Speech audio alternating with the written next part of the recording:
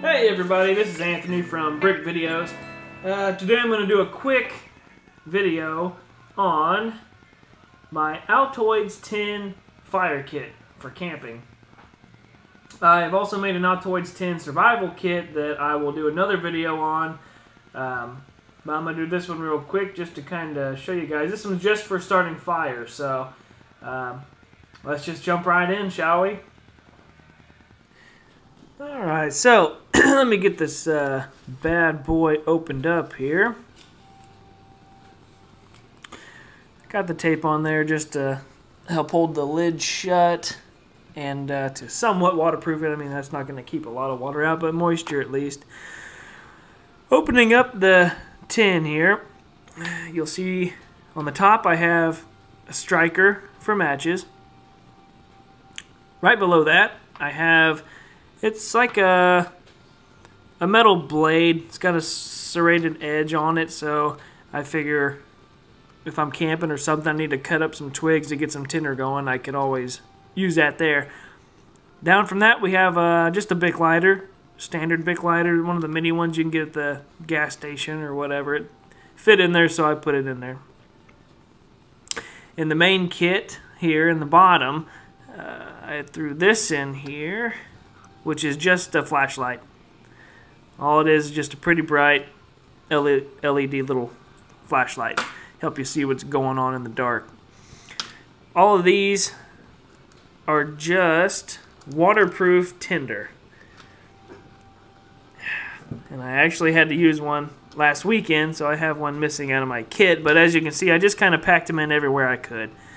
Because just like when I had to use one, it was kind of wet out, could not get my fire going for nothing, and I had this in my backpack, so opened it up, took one of these out, threw it in the tinder, and fired it up. This will burn for a minute or two, even after it's been fully submerged underwater, so that's a pretty cool deal. You can pick those up at Dick's Sporting Goods or Bass Pro, anywhere like that.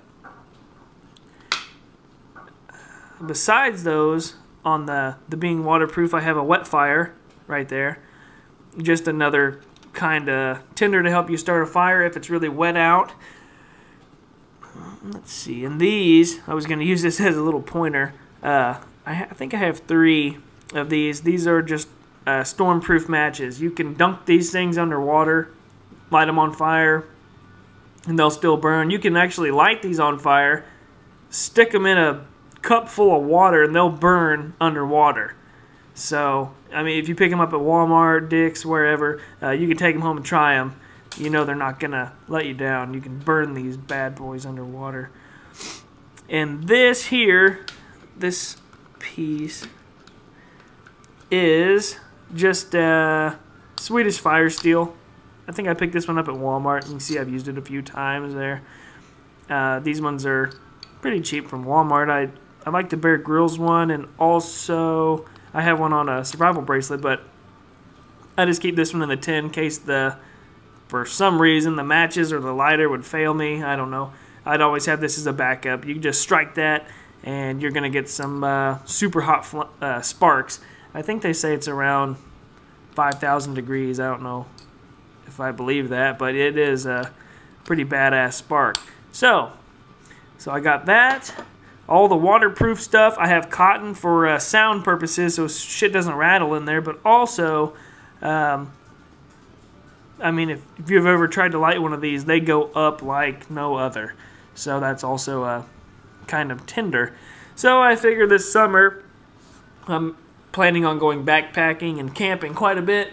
I'll just throw this little tin in my backpack. Fits perfect, and I'll always be able to get a fire going, even if it's wet out or anything really.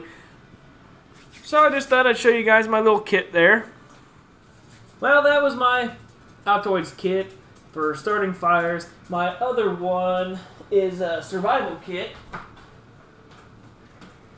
and it is inside this one. I have the other one marked with black tape on the front just to show that it's, just so I know it's my fire one. And this is my survival Altoids kit, which has a ton of really cool things that I've put in it. You would not believe how much stuff is inside this tin. But anyway, I'll do another video on that. It's getting pretty late. It's after 8 o'clock, and I have to work in the morning. So that's my video for now, and I will holler at you guys later. If you found this useful or you're going to make your own, like and subscribe. I appreciate it. I'm trying to get this channel going. I appreciate it. Thank you, guys.